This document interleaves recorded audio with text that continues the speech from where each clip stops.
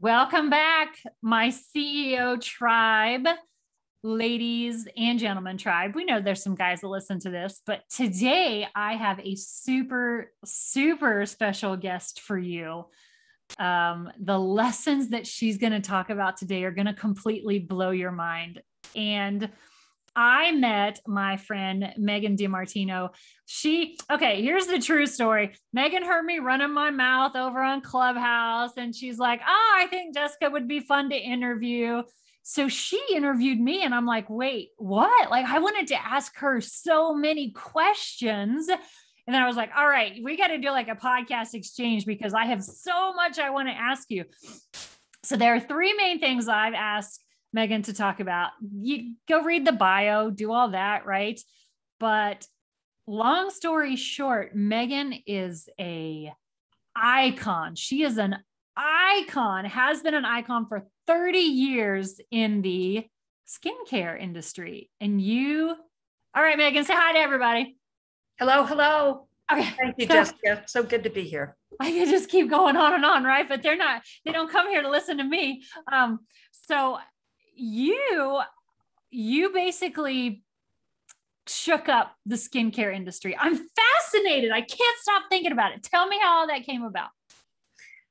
Well, you and I, as you just shared, had an opportunity to meet, and we're kindred spirits. And kindred spirits in so many ways. Too short of a time to go into all of that, but it is about helping others. So my heart has always been in that place. But just a brief little, and it's not in the bio, but I'm a New York girl, deep in the heart of Texas now. And what I mean by that is that I grew up outside of New York City on Long Island, and my parents loved the city. They didn't have a lot of money, so we just combed the streets, went into the museums and that type of thing. So that was my DNA for creativity. So I always knew from a very young age that I was going to create something. Now, what does that really mean? I don't know. Create a cake, in your kitchen, a great meal. I didn't know, but I knew that I was going to create something. So you can read my bio and my little book and all that. But bottom line, answering your question, is that my father was a entrepreneur himself. My grandfather, Martino, was an Italian immigrant, and he was a barber when he came to the United States. He came at 16. Wow. So my father grew up in that salon spa-ish because barbering became somewhat obsolete. They had moved to Long Island, my grandfather and my grandmother and his brothers. And so they worked in the shop, as it was called. And so after the war, my father got a job with a large paper company. And one of the products he sold was wet strength tissue for underbedding. Say that 5 times straight.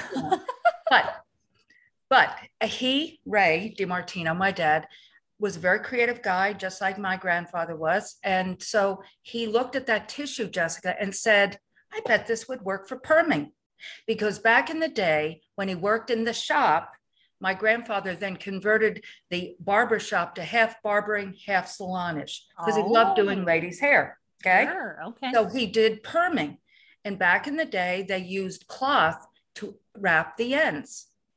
So if you've ever had a perm, ladies and gentlemen, you know that they use end wraps. Well, Ray saw this tissue and said, I bet that would work for perming. So he took this tissue, Jessica, and cut it up and brought it to salons in the New York City area and said, try this.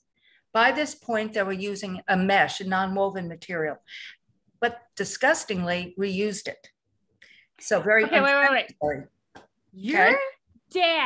My dad invented tissue and papers. Oh my gosh. See, I have to share that. Door. I have to share that I didn't even know this. I did not even know this. Yeah. I love it. This is crazy. But I have to not only honor my dad, but I have to share it because I can't just jump into, because if I didn't have, and I want our guests to own this because it's that evolution, you see, and that's one of the things that we have that bond with, you and I. So anyhow, us children, Jessica, we're packing end papers in our basement. I was It was 5. your own, it was your own assembly Yes, line in the basement, exactly. manufacturing. Exactly. So I'm not going to then go on to his story, but the Yeah. essence was I was brought up by Ray DiMartino. Okay. And so my mom said to me, maybe, you know, in the early 2000s, I was having dinner with both my parents alone because I'm one of 4 children. And she said, you know, Ray, she's more like you than any of our children. And what a great compliment. Yeah. But in my early career, I worked in the fashion industry in New York. I went to college for fashion merchandising for a brief time, then got married, had a child, and my fashion designing dream went up in smoke. But I never lost the dream of creating. So fast forward, I was a Tupperware manager to get the car and the money and save for a car. And then I became a single mother. And that's when my father, I was working in Manhattan again, but I had 2 children now, and it was very difficult. I was in sales, in advertising, and I loved it, but it was very difficult. So then my father kept saying, Meg, come and join us. I have a project. I want to add products to the beauty division. And what that meant, Jessica, is that for all those years from the 50s on, he developed other products he was a converter, meaning he didn't own his own trees, so to speak, like sure. Kimberly Clark. So Darby Dental, the bite wing tab for dental, he creates those to this moment and things of that nature. So the NRAPs were private label for the distributor. So it would say Armstrong McCall or Sally Beauty, it wouldn't say Rayson, Ray and my brother Michael. So he wanted to add products to the beauty division. So he said, come and join us. Well, that come was not easy because I had to move from Connecticut to the eastern end of Long Island. But I realized that as a single mother, it was probably the wisest thing I could do for my children, but also from the standpoint is he gave me an MBA in sales and marketing. Now I had a sales background, but he really gave me the opportunity, and this goes into the skincare now. I was able to do R&D, meaning go into salons and ask, what do you need? In reference to paper, it had to be paper. And acrylic nails were beginning. So we developed a toweling that is still sold through Sally Beauty. So because when you have a set of acrylics, I'm sure most people have over their lives, right? They build that base, even gels now, and they're wiping that brush. And they were using initially terry towels or waffle cotton towels, and the stuff hardens, right, on your nail. Yes. Yeah. And it was ruining those towels. So I went back to Ray and said, okay, let's try some toweling. So anyhow, we put that together. So I was able to do market research, R&D, product development, packaging, then take it to market and sell it. And so from there, I built other products for my father's company. Okay. And so I knew I was never going to stay there forever, because remember what Meg said in her head. Megan DiMartino said when she was a little person, I'm going to create something. So no offense, Dad, but paper was not doing it for me. No. But as I said, no offense, but also my dad was retiring. He's now in his 80s. And, he was my guy. We would source together, even though my brother was involved. Ray was my guy. Mm-hmm. So he was my mentor, truly one of my greatest mentors. And so here I'm doing all these trade shows and developing a name for myself. And all of a sudden, one company approached me, and it was Alcon Laboratories, Fort Worth, Texas. And Alcon is a publicly traded company. So if you wear contacts, most people know Alcon. But they manufacture products in their division of manufacturing for ophthalmologists and dermatologists and dermatology. So I felt it was a great opportunity to interface, because remember, there was no internet, there was no Google, there were no websites. So very different dynamic of creating. So I basically moved to Fort Worth, Texas. That's why I say this New York girl deep in the heart of Texas. And so I moved, and I was able to interface with very sophisticated chemists while working on, what my job was. And they had bought a hairline, a pharmaceutical company like a Rogaine or a Nioxin, nothing very glamorous. So they wanted to add products to this. So I was able to learn. Now it was hair care, but still I was able to learn about product development. So now I'm bringing you to the late 80s. Okay. All right. I'm So fascinated how everything always leads to something else. It does. Always leads to something else. That's why these conversations like yours, you and I, and when you were with me, it helps people to see that you just don't come out and say, because I'm asked all the time, how did you know how to do this? It started at 5 packing in papers, yep. But, and then that DNA from my dad, that observing and learning and, so basically that moment in time, and we all have them. I had a job, doing my work, and we were working on a new hair care line called Hyaluron. Now, this is a very interesting point because hyaluronic acid is the tour de force in skincare products today. It's a very hydrating ingredient. Okay. Yep. Okay. Very hydrating. It holds 1,000 times its weight in water. Hyaluronic, right? Hyaluronic, HY. Yes. Okay. So it's in everything today. But guess what? Alcon, because they manufacture products for eye surgery, they had been working with hyaluronic acid 40 years ago. Okay. So we created this hairline with a whole storyboard on hyaluronic acid. And this was in 1989 going into 90. It was called Hyaluron. And so and remember Megan wanting to create and thinking by this point, it was going to definitely be skincare because I could see the evolution in the salon industry. Spa had not happened at all. Had not happened at all. Okay, wait, we got to stop for a minute because at one point it was your job, R&D, research and development. It was your job to go into these salons. Okay, and so what Megan is saying is salons, hair, nails, that all happened. But what did not even exist yet are what we know as spas, like with your facials and your massages and your exfoliating. That industry didn't even exist. And she sees this chemical that holds 1,000 times moisture, whatever, that is being used for hair. And she said, hey, wait a minute. Exactly. And that I'm so glad you pivoted back to reiterate that, because it's a concept. And this is a very important point, what you're making, because people think, I said earlier, when I knew I was going to do a skincare line, okay, and that's why I took the job with Alcon, but there were no such thing as salons selling skincare. Yeah. It was just Elizabeth Arden and, Georgette Klinger, meaning big fancy resorts and things like that. Yeah. But I could see when the nail thing happened, it's a very important point, when the nail acrylic world started happening, the Asian thing had not happened yet. Okay. Okay. I'm talking about the early 80s. Okay. Hadn't happened yet. But you could see what was happening in salons, and they started calling themselves full service salons. But skincare still had not happened. Because it was the hair and the nails. Exactly. Okay. Okay. Okay. But I could see it. And also I'm smack dab in the middle of the baby boomer generation. And so I knew what I was interested, for myself. Okay. Meaning result oriented, like, hey guys, because skincare products up to this point were very heavy, very European-ish, emollient-ish, not result-oriented-ish.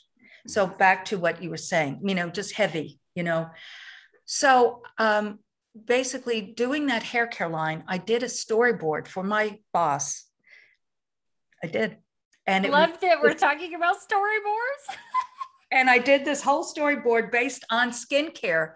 And Jessica and company, guess what this man said? No. Megan? I don't see it. Skincare doesn't sell. Wow. Now, I had a child in college, so I didn't quit my job that day. But I said, that day. I don't think that's going to work here. Okay. So from that point on, I did my job, and I then started doing research.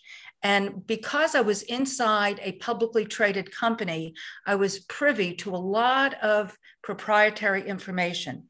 And so I not only hyaluronic acid, but also glycolic acid, alpha hydroxy fruit acids. They are really what revolutionized skincare. So that's a long story to get to your question, but it's important because I want people to see that I just didn't do it. Right. Because that's the other thing today. It's that immediate gratification, and people just are not doing the work, and they think they can just jump off the truck and jump out and do it. And you have to have some base and some foundation and some knowledge. Maybe not as much as I did because the world is sped up, exponentially, and there's so much information out there. But I left Alcon after I discovered glycolic. But even while I was there, I started researching it and found a lab that was now making products in it, and contacted them. And they manufactured my first brand, Glycolique. And when I launched Glycolique, guys, it was in the summer of 92. I left my job in the latter part of 91. And I did some consulting projects to pay my bills. But I put together Glycolique, and it was revolutionary, as you said earlier. Spa still hadn't happened yet. This is 92. All right. But it was a simple, safe, synergistic little line, 3-step system. And I went back to the distributors that I had worked with my family's business. So a power of association, went to the distributors that carried, the Alcon line, which were pretty much the same distributors, the A distributors in the industry, and said, hi, I'm here, hired manufacturers reps. They said yes to me because they knew me, they knew my work ethic, and it shot off like a rocket. It could have been hair. I mean, it was the way it was packaged, the way it was put together. But on the flip of it, the reason why it shot off like a rocket is because it worked. You created the 3-step face care system. That's what I just heard. I did. And, okay. Yes. Another pin here that I want to go back to is in our similarity.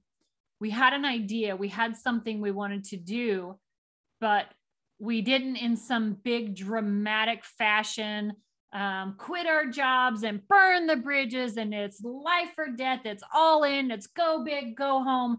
No, it's smart, calculated moves so that your family is taken care of, so that your bills are taken care of. Because when people want to burn those bridges, I believe they also burn their creativity.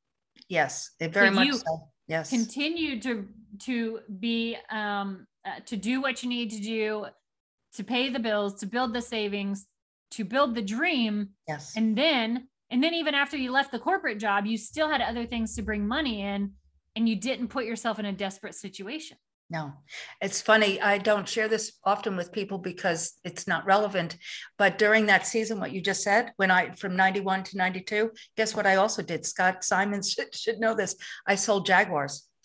You did what you had to do.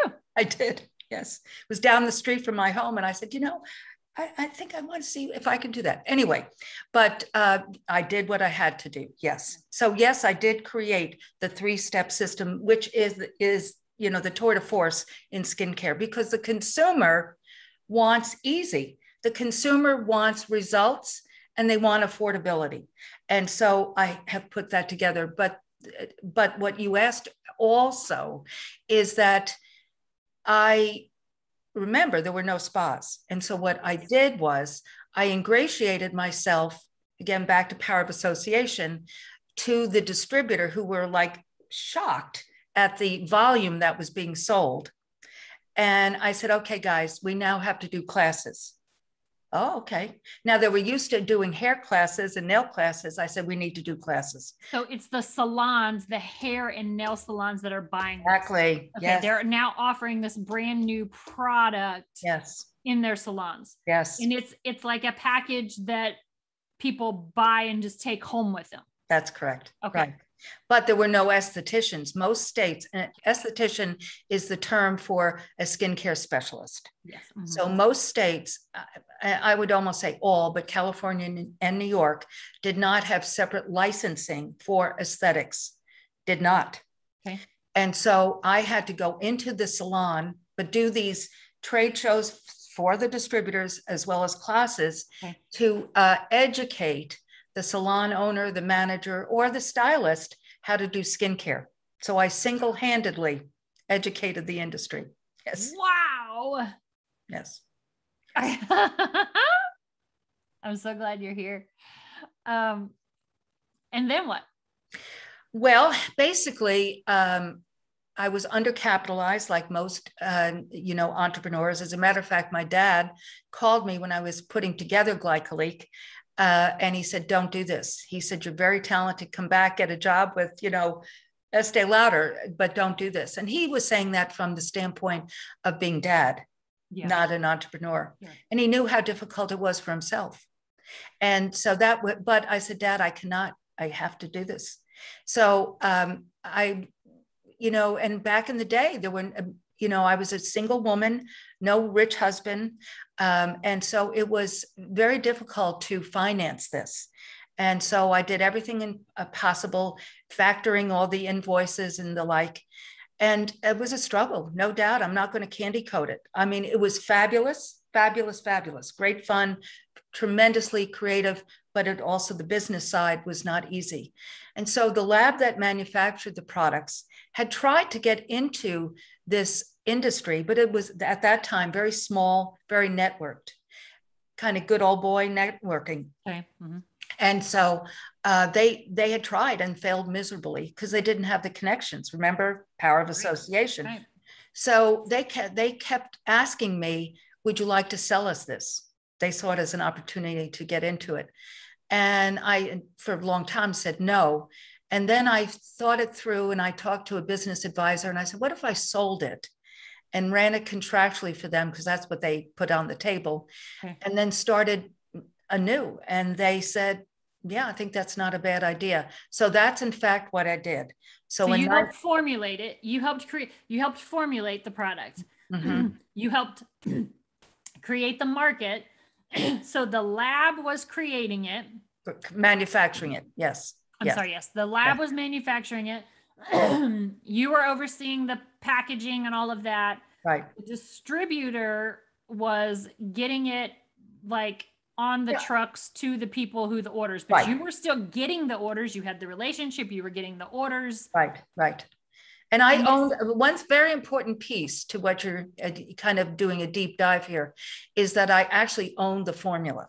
Okay. You own the formula. I actually and they're saying you've created this basket that has the formula, that has the name recognition, that has the distribution channels, that has the customers. That's it right there. The basket, we want to buy your basket. Correct. That's exactly right. You had to decide if you wanted to walk away from your basket.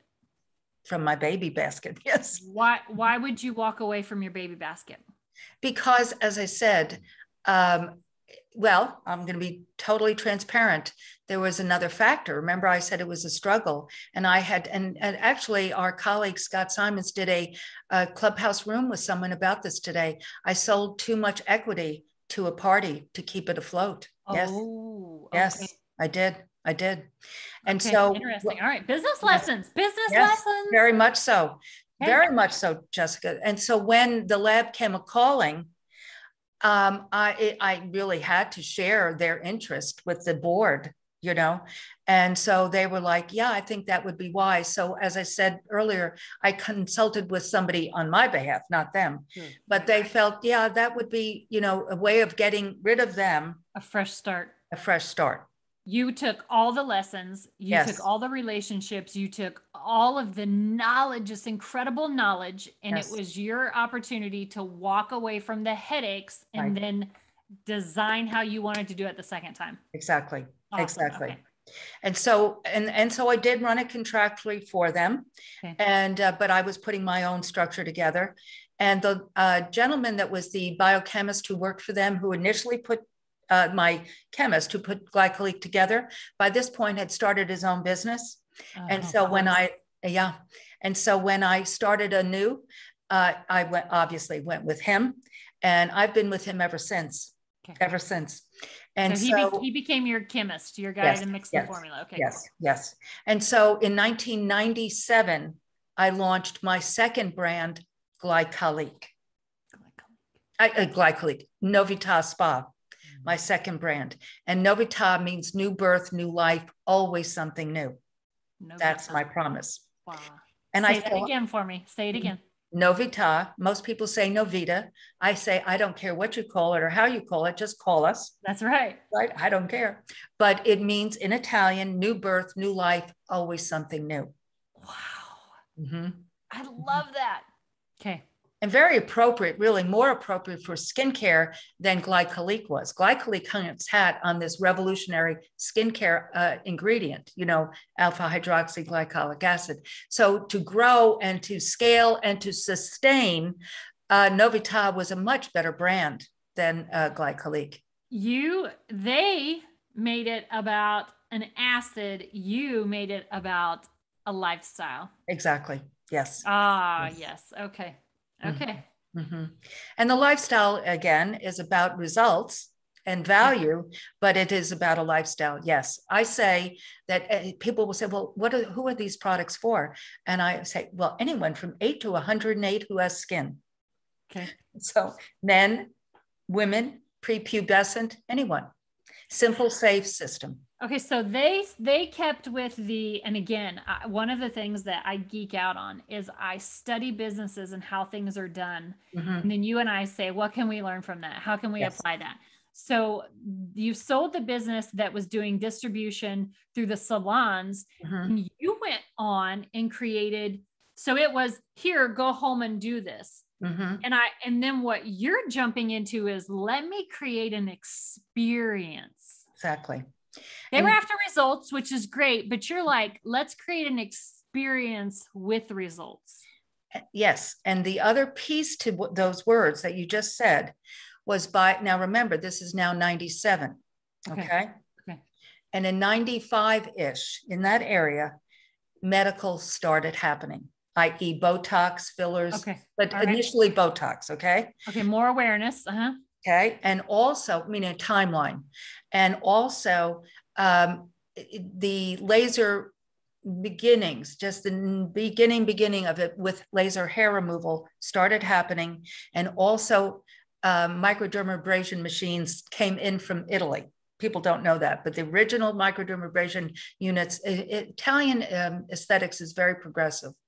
So with that, because I was out there with a kind of a result-oriented medical grade, if you want to use, I used the word pharmaceutical grade in the day, but people, companies, manufacturing companies of laser equipment would call me and say, would you come to this conference where like sales guys?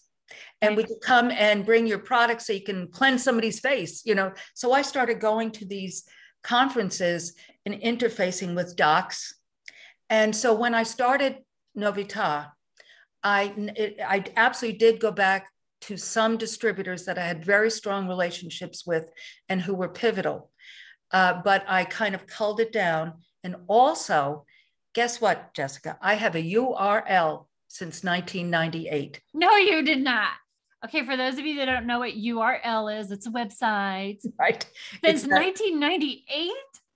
Any web guy, let's say a young guy or gal, and they'll look at that 98. Oh my God. So because I was the first website. You know, I mean, so, and that it's a long story, even how that happened, but it's pointless. But the point is that I was able to start shifting the way of doing marketing, you see? So I started selling through the distributors, yes, but also directly to salons and spas. Because by this point, there were some spas out there. And they were now beginning to have national conferences like the large one in Las Vegas, the International Congress of Aesthetics. And so I began to speak and do keynote speaking because I was out there, you know. And so when you do your own show, or not your own show, but you have a booth or booths in these larger shows, you're not there for the distributor. So I was able to start building database. So I started then selling. I had my own warehouse in Fort Worth, product manufacturing in Dallas, shipped over to Fort Worth to my warehouse. And, you know, we just started shipping all over and really exporting as well. So Novita took on a different dynamic. And so and that's the structure of what it is today. You know, more, so not selling through the distributors, but selling directly through salons, spas, medical spas. And in 2004, we put our first shopping cart on the website. Could have been 3, but in that area. Yeah. And so, online, before people even knew what online sales were. And we do quite a bit of business through that. All right. So in late 2003 through 2004, somewhere around there, that's when you started doing Novita direct to consumer, not through a spa. That is correct. Or not, not through a salon. Right. Yes. Wow. Exactly. And at that same time, I thought I was going to do a spa, which I looked at it more of an education center, and in Fort Worth, Texas. But God had a different plan. Okay. And that's why I'm in the Austin area. And that's a personal story, and it's a long story. But the piece I will share, which I know your guests will appreciate, and this is very applicable to today. I knew not one human being in Georgetown, Texas. Yeah. But it was taking care of my ex-in-laws, my mother-in-law was one of my other mentors, my dad and Rose Fiorello. And she was in the middle to latter stages of Alzheimer's, and they needed help. So they moved here because one of my daughters lived in Austin. Okay. So it was not as much about my daughter. I mean, it was, but we felt that Austin was a smaller area versus Fort Worth, Dallas, which was, oh my God, it would have been too big. Okay. So for my family's sake, I knew I had to be here. So I didn't know one human being. So I'm an esthetician. I'm licensed. Along the way, I did my time, so to speak, and got my license. But I took a 1-room studio in a hair salon in Georgetown, Texas, and didn't even live here. And would drive here when I wasn't traveling for shows and things, and started building a base of business, and then moved the spa up to this historic Georgetown Square in 2005. Here you are. Okay. The queen icon herself of skincare. Let's just call it what it is. Mm-hmm. And you come here and nobody knows you.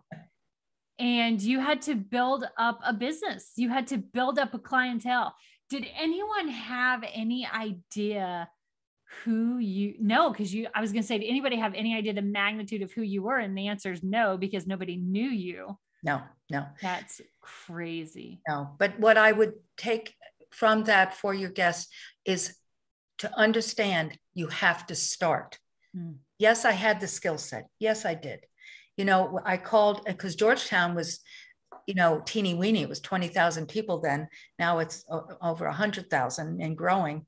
But the point is that I called different salons that most of them were just Betty Boop little places. I didn't want to go there. So there were a couple that had some elegance to them.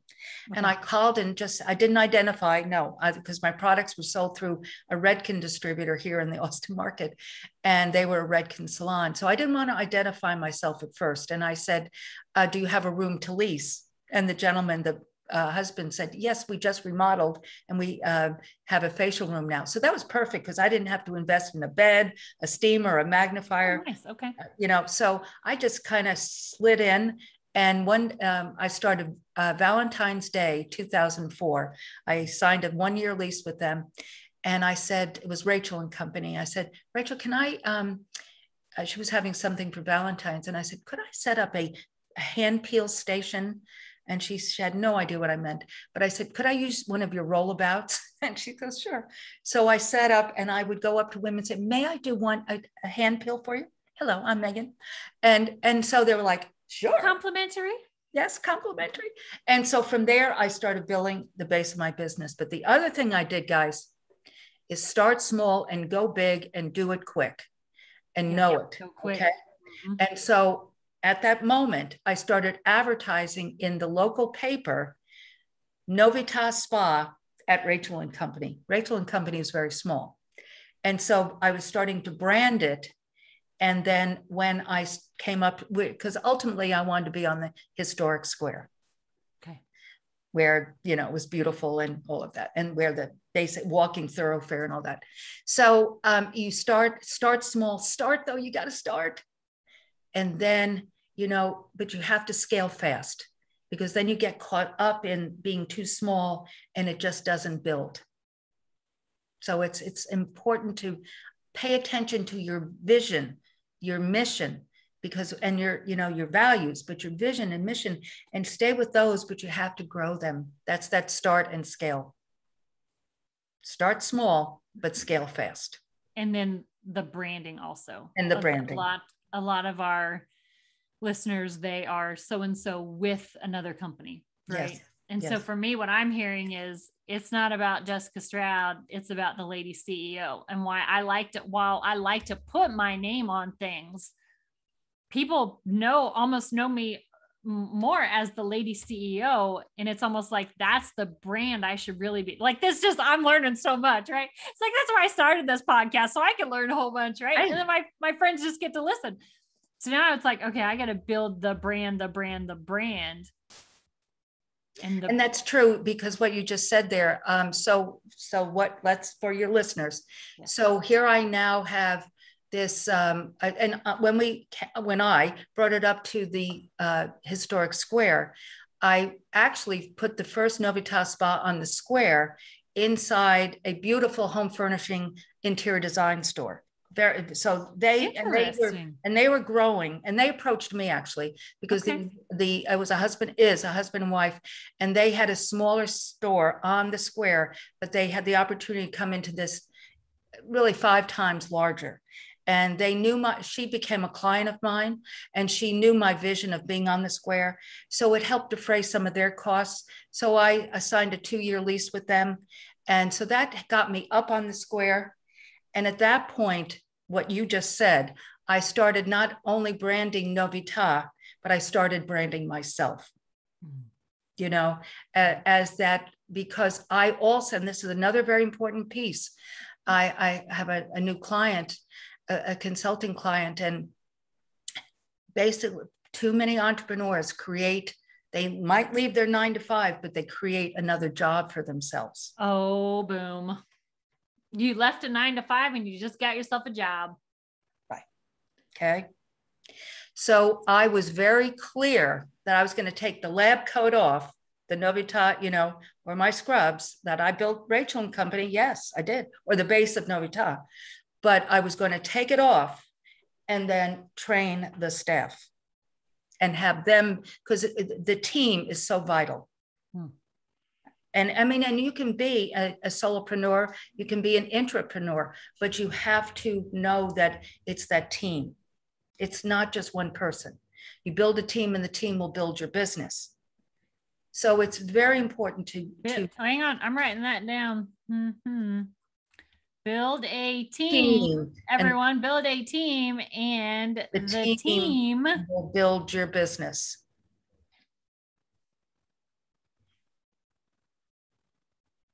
Okay. And I have been doing that since Tupperware. I learned, I had an epiphany back in the day, and that was in 1976, that it's about building that team. It's about building people, and they will build your business. And so with that, one thing that I will share too, until we get to point 2 of your questions, which will go to 3, is that I'm just going to use her name, Gigi Spencer. Gigi Spencer, when I came to the Austin market, I didn't know anyone. So when I was coming up to the square, and I knew that I was going to take the lab coat off. Yes. I went to the schools in the Austin market and recruited the valedictorians. So recruiting the cream. Nice. And I met Gigi Spencer there in 2005, and she was just finishing her aesthetic license. She had her nail license already, and she has worked with me all these years. Wow. That is unheard of in the spa aesthetic industry. The turnover is huge. Build the team, and the team will build your business. Key. So from the Novita Spa on the Square inside Diva, which is the home furnishing business. I then took a building 2 doors down, 4,000 square feet, and remodeled this whole beautiful shell of a building, which was a historic building, but the interior was a white box, and created Novita Spa, and then evolved it to Novita Spa and Medical Rejuvenation Clinic. So again, it really goes back to start small, scale fast. So you have to pay attention to the market and what the market is asking for. So meaning that my business plan always had in it to do medical services, injections and laser and so forth. But then the recession happened, and Georgetown was too small, and the recession of like 8 and 9, 10. Yes. Yep. And it wasn't the time to do it. It wasn't. So it was time to just stabilize it. Okay. But the other piece, now I'll share number 2. Okay. In 2006, I met Paul Matthew Tyler. And I met him at church, and he was from Michigan. He was visiting friends, and he was a delightful person. But he came and went because he technically lived in Michigan. He was a retired engineer in the auto industry. And when he would come back, he'd say, let's have brunch, after church and all that. So, I just viewed it as hanging out with Paul Tyler. He viewed it as he was seeing me, so to speak, I guess. Oh, okay. Men and women, different opinions. Exactly. Oh, yeah. Exactly. Because the first time was so horrible that I said, I'm never going to do that again, So I had committed all those years, ladies and gentlemen, to bringing up my children and building these businesses. And friends in life. But that piece was not of interest to me, not. So when I met Paul, I just, I enjoyed his company, but I was not interested in that. But over time, I saw that through really the Holy Spirit, not me, that it was something that really I should pay attention to. And so Paul Tyler and I married December 9th, 2006. And it was a great experience for me. He truly got me. He understood everything I've just shared, and he admired me, and he encouraged me. And he, like your husband does with you. Yeah. And we'd go up to the lab in Dallas, and he knew more about chemistry than I ever will, because his forte was lubricants. Well, that's chemistry. Sure. In the auto industry. And so, but he would make sure that I, had the spotlight, and we get in the car and he'd go, good job, honey, Aww. So he was always really encouraging me and supporting me. But then December of 2009, he had a stroke, and it threw him into a disease condition, which would have happened anyway, but Lewy body syndrome, which is a Parkinson's form of dementia. So we entered a 2.5-year nightmare. And only by the grace of God did Novita Spa exist after that, during that season and after. And Gigi was there, yes, but it was a rough, rocky road. And Paul Tyler loved me and loved life and did not want to leave this planet. He was 6'2", and at the end was about 80 pounds. And but the night before he passed in the morning, because he really needed to go home. Yeah. And I got into the hospital bed, which was in our dining room, and I started playing I Can Only Imagine by Mercy Me, just again and again and again. There was a boom box, and I kept playing it and talking to him. And finally he let go. Somewhere, it was still dark, but probably 2, 3, 4 in the morning. And I tried to sleep a little bit, but I couldn't. And I went into the kitchen. The day was dawning, and in the backyard, as it was getting lighter, the backyard was full of white butterflies. Full, not a few, full. And I knew I hadn't died. I knew I hadn't passed, but I had not slept for a couple of days, and I knew I was exhausted. And I just put my head down on the kitchen table and started praying and saying, Lord, what are you saying to me? And I raised my head, and I've only had this experience a few times, but I heard, share your story. And then I sat there and I said, share my story. What story? Tonight? My life story? Yeah. Paul's illness? What story? God doesn't answer those questions. You're like, which one? Doesn't answer those questions. We want to know the meat, Yep. but he doesn't. And so from there, I had a lot of fish to fry, as I said, to get back into the spa full time and let go of a couple of people that were not really doing their job and things of that nature. And then Gigi and I in 12 said, okay, it's time to do medical. We got our licensing. I hired a medical director, and we put the medical component to the business together and kept growing the business. And so but never left me, Jessica, share my story. Right. Because when you're in the trenches, as you know, and our listeners know, you lose the forest for the trees. And, but it never left me. And I kept journaling and kept thinking about it and praying about it. And that was 2012? Well, he passed in 11, 10 years ago yesterday. Okay. Mm-hmm. Okay. So 2011 was when you heard. Yes.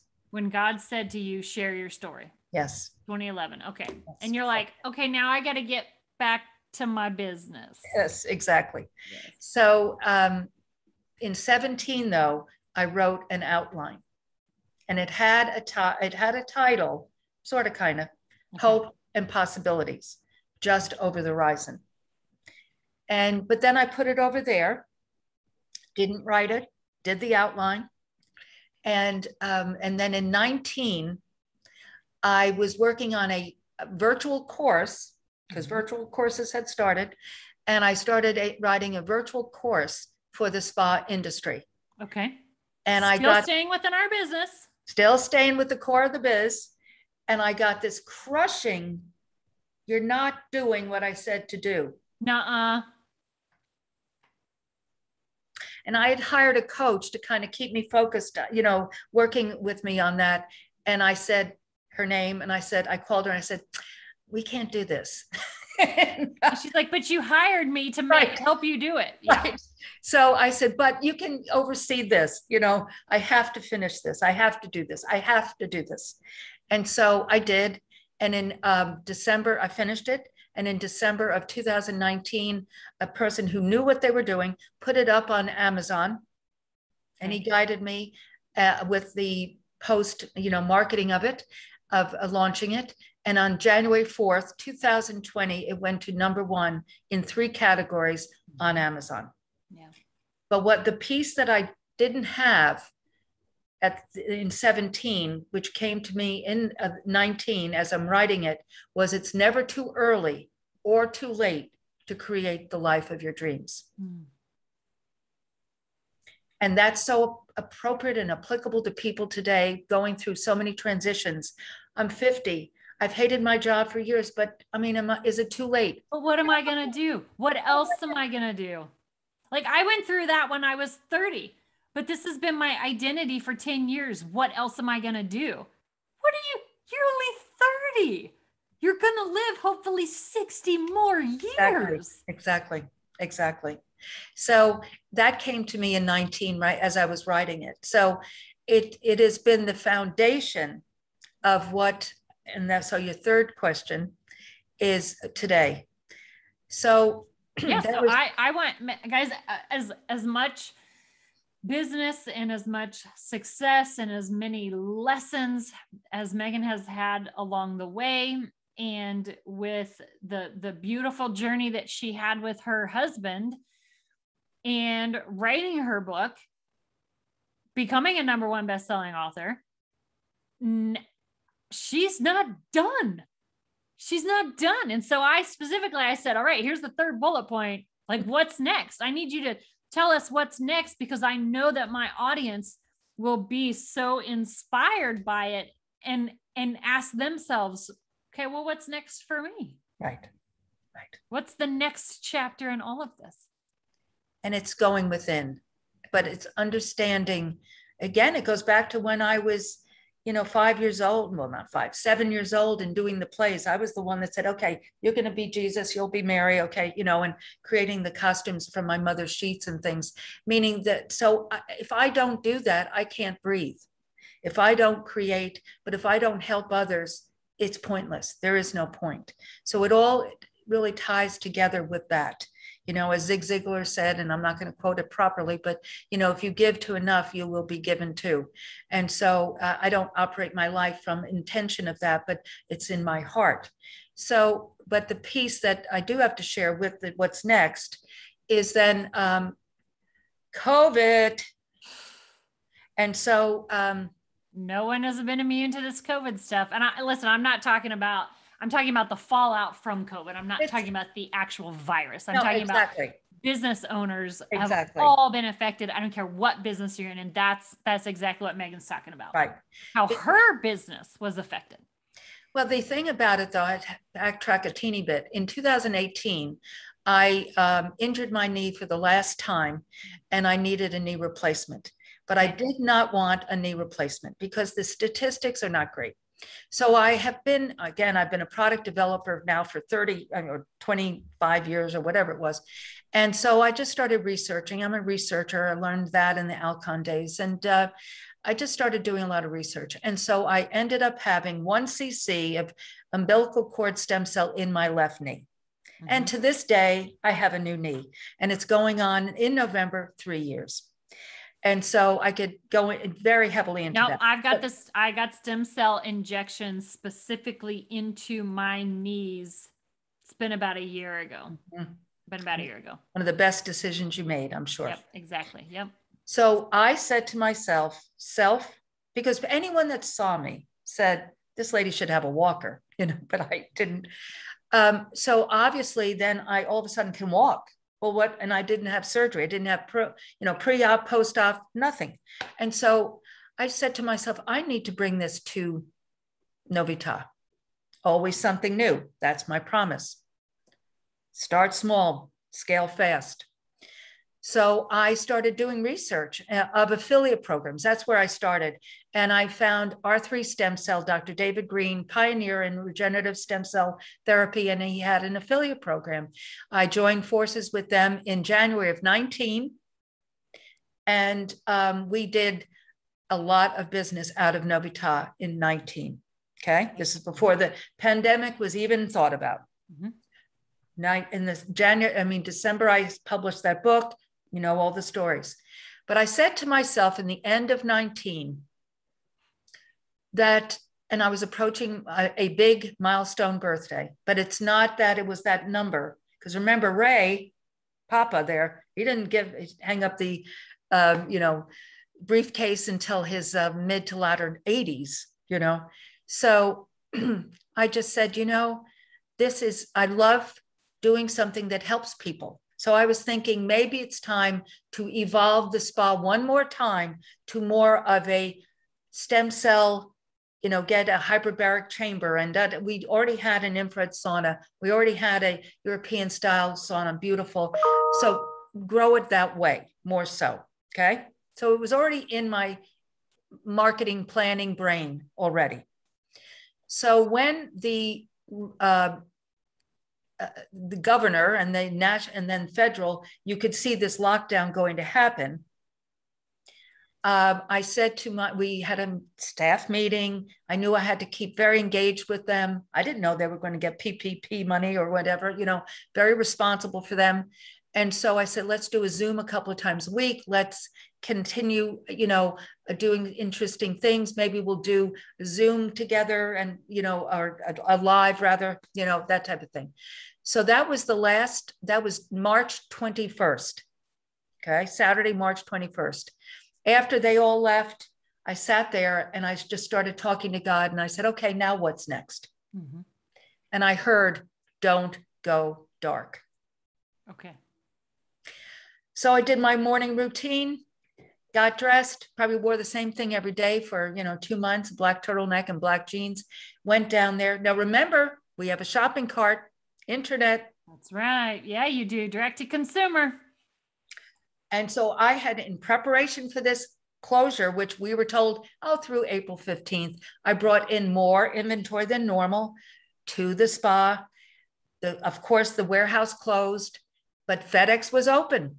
So as long as FedEx was open, I was the shipper. You could make it happen. Make it happen. Okay, wait. So here you are, you hear don't go dark. And how you translate that is just do your stuff every day. Every day. Wake up. What can I do today? What can I do today? And so here you are in your spa. You're doing Facebook Lives. You're interacting with people. You're still teaching them what they can do, just in a different level. And even at your existence of success, you are packing and shipping the product. Now, mind you, I put it in little, boxes or bags or whatever it was and brought it to FedEx and they packed it up. But regardless, yes, I did. Yes. You were processing the orders. That is correct. And my processing gal out of her, meaning who did the invoicing and stuff. Yes. I mean, we just worked internally. And that is when my podcast was birthed, Unique Leaders Live, during that season. And how that started was basically everything you just said, but maybe the last 3 years prior to that, I had started Motivation Monday and Totally You Tuesday and Facebook giveaways and, just everything that people did. And so you can go to YouTube and see the archived, Motivation Mondays and the like. But during the Easter weekend of 2020, a friend of mine who I just saw on Facebook, and she's talking about doing a directory for alternative medical practitioners. So I messaged her. I said, "Oh, would you like to come on? I'll interview you." And she goes, "Sure," because we were now playing around with StreamYard. Yes. Okay. So I wanted to use it and see how it worked, and it was fascinating because people watched it. Well, everyone was home. Yes. Oh, and so I said, wow, this is interesting. So then I would ask this one locally and this one locally. It wasn't called Unique Leaders yet. It was called Hope and Possibilities, the title of the book, but it was about the guest, just like what we're doing here. So people enjoyed it. And then as time went on, I said, this needs to really get a little marketing behind it, a little bit more, get out of local, reach out to people, and also explore the podcasting world, which I didn't know anything about, zero. So I start, I'm an inquisitive person, as you are, and I just keep asking questions. How do you do a podcast? What do you do? How do you do it? What's that all about? Right. And so started that. So, but that's the backstory of that. On March 31st, 10 days later, this man comes to the door. I'm about to leave. We had just done a live of some sort, and I was getting ready to leave, and he came to the door. It was locked, opened it. I said, "May I help you?" And I thought he was going to buy a gift card because, birthdays and anniversaries still went on during that season, even though they could have done it online, and we did a lot of that too. But he knocked on the door, opened it up, and he identified himself. And he said, "Would you be interested in selling me your business?" Pardon me? I just did a live. So I don't know if you know me. I'm Facebook famous. Pardon me? And so do you want to sell your business? So the first thought I had, though, was 6 feet away. Okay, well, how about 6 feet over there and 6 feet over there? So he came in. And we started talking, and I ended up selling him what's called an asset purchase, not the trade name, Novita Spa, not the product it's sitting in the warehouse, the inventory, not the website, URL, and the shopping cart. So he wasn't interested in that really, and he didn't really understand what he had. It's a long story, who he is and what he is trying to do. But the point is that it's an asset, and and he wouldn't have paid me for what it really was worth. So he really just wanted that location on the square. He wanted the expensive equipment, the client base, and the worker bees. That is what he was interested in. Interesting. Yeah. He didn't want the intellectual property. Yeah. He wanted to get into Georgetown is what he wanted to do. And we were the #1 spa in not just Georgetown, but in the general area too. So similar to a dentist buying another dental practice. You're buying the location, you're buying the equipment, right? You're buying the clientele, right? You're buying the staff. Exactly. Right. So we closed June 2nd, 2020. But so remember, we were closed from March 21st till May 18th. Okay. But Megan was the shipper and doing all of that as well. And then creating unique leaders and the like. So we closed on June 2nd, and I did consult with him until through the holidays. And then I put so now this is what you said, what's next? So I'd done the foundation, but what I did was during the lockdown, also my graphic artist and I created a new website, not just the Novita site, which was the spa site, but at megandmartino.com. So a new URL. And I said to Elizabeth, my graphic gal, I want to put the book, it's still available on Amazon, but I said, I want to give people hope. And my little story here. And so you can today go to megandmartino.com and put in hope and get the ebook at no charge. I love that. Mm-hmm. Mm-hmm. So only another author like yourself will understand. We don't write books to get rich. We don't write books to make money. You write a book to change people's. It's a marketing piece, yes. Yes. But it's it's to change people's lives. Yes, very much so, Jessica, very much so. And looking back on it as well, I'm talking about the message September 30th or 29th going into 30th, 2011, share your story. It's also about for yourself. I feel that it helps you crystallize, because like you said earlier, you do so many things and it just becomes second nature. And it helps you crystallize really what you've done in life and how you can help others. So it's a tool as well. Yeah. You gonna write another book? I think so. Yes. Yeah. But I'm listening. I'm always listening to the Holy Spirit, but I'm listening to what other people are saying, asking of me, for me. So there's something brewing. I can see it. Yes. Yeah. There'll be something else. Yes. Yes. Same for me. There are people like, well, I want to know about this. I want to know about that. And what happened with this? And what happened that? And I'm like, oh, that's in the second book. Yes, exactly. Yeah. There's going to be another lady CEO book. Exactly. It's second edition. And because you know why? Because we're all, folks, listen to this. We're all evolving. Absolutely. You're never going to stop. You're never, unless you choose to do that. Unless they say about failure, and I've had many, but failure is basically just a seed to a greater, setup for a comeback, but also greater, that seed for greater opportunity. So it's just, I look at it, and I don't even look at the word failure. I mean, I can look at things saying, oh, gee, I wish I had done things differently, like not selling as much stock to XYZ, But however, no, we're not going to say that. Mm-hmm. Because everything that we have done has brought us here. Absolutely. That's what I'm saying. We wouldn't change here for anything. Amen. So many valuable lessons came from that. Yes. So when you came back to do it a second time, you were so much smarter. Absolutely. And I said it that way purposely for our listeners, our viewers, because I want people to understand that it's just that seed for greater things to come. And you use those as understanding for the next step. Absolutely. And so many times, like you just said with failure, it's like, no. What did you learn from that?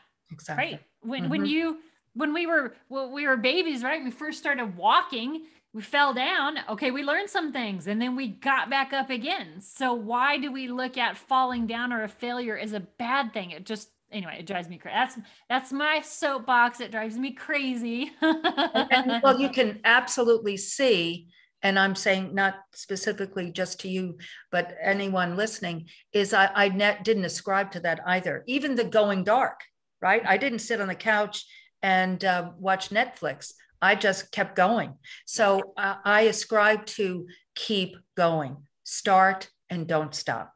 Doesn't mean things will look differently. So meaning at this point in my life, had the change of the world not happen, my goal was, and I'm not saying it has changed, but I would like to be able to do all this electronic work that I'm doing and being in Italy. you know? Oh, yes. You know what I mean? So I don't know if at this moment that's going to happen, but obviously it's not time. And I don't mean just because of, the world, but I'm just saying I have a lot to do, you know? So really what I'm doing now, and it's an interesting thing because, like you said initially, I still have the product line. We redid this. So since January, we've redone the website. Obviously, it's not a spa site anymore. I'm talking about Novita Spa. Right, right. And so it's a shopping site, Okay. and information site. But you can also, now we've changed this or added this, you can buy professional pricing as well. So not just retail. Yes. So we added that feature.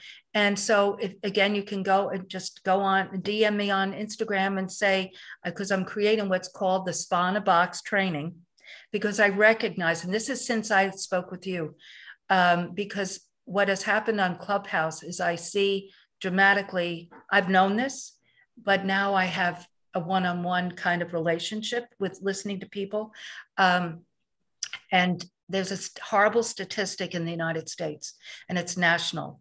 95% of all newly licensed estheticians, again, this is national, 95, that means almost everyone, in 5 years is not working as an esthetician in the United States. Interesting. Yes. I had no idea. Yes. And the reason is the education is so horrible. And it doesn't matter what state or school you go to, because the same board that I took in 1991 is the same board they're taking here today. Okay. So that hasn't changed, but the demand and need of the consumer and the opportunity of what's out there has changed drastically. The second piece to that, though, is there's no place for people to be mentored. You walk into a salon, you don't realize this, but even the aesthetic room to the hair styling chair is leased. The owner of those businesses have become real estate people. Right. Okay. They have not become, they are not trainers or mentors or business consultants. Correct. They are renting the chair. Managers of the space. Yes. Interesting. Yes. So therefore, the individual who gets out of school has nowhere to really work. They have delusions of grandeur. They may, spend another 10 grand in furnishing that room, but that, it's not the field of dreams. They don't have the skill set either to do what I did at Rachel and Company. Most of them don't. Yeah. So they get frustrated. They end up just waxing and they give up and get a job. So it's really horrible. Mm-hmm. And that is what has really motivated me all these years. This has not changed, by the way, but meaning during the latter 90s is when this lease thing started. And it's really motivated me to help.